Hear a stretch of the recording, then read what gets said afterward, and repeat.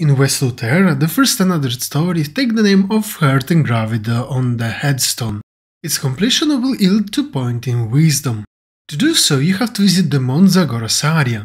To be precise, its central side where the Zagoras Fortress 3 port can be found. Where, slightly to the top right, near the potion vendor, you will find a side quest. In fact, near the side road you will find an NPC called Murray that will give you the quest. Keep in mind that you won't be able to speak with this NPC until you will complete a specific mine quest. To be precise, the one called the Declaration. You can recognize it by the animation at its end, where the bird with a message will be sent away. Anyway, once completed, go to the NPC mentioned previously that will give you the quest you need next. He will send you toward the top right side of the map, to be precise in the Eastern Ruins.